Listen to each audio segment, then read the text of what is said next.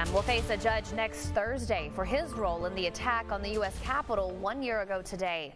The owner of Kissing Tree Vineyards in Bruceville, Eddie Chris Grider, can be seen in pictures and video inside the Capitol. The FBI arrested him not long after the attack, and he's been forced to wear an ankle monitor since February.